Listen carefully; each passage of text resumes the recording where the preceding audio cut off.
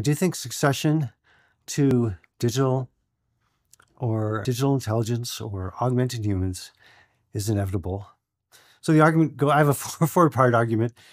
Step one is there's no government or organization that gives humanity a unified point of view that dominates and that can arrange. There's no consensus about how the world should be run. And number two, we will figure out how intelligence works. Researchers will figure it out eventually. And number three, we won't stop just with human level intelligence. We will reach superintelligence.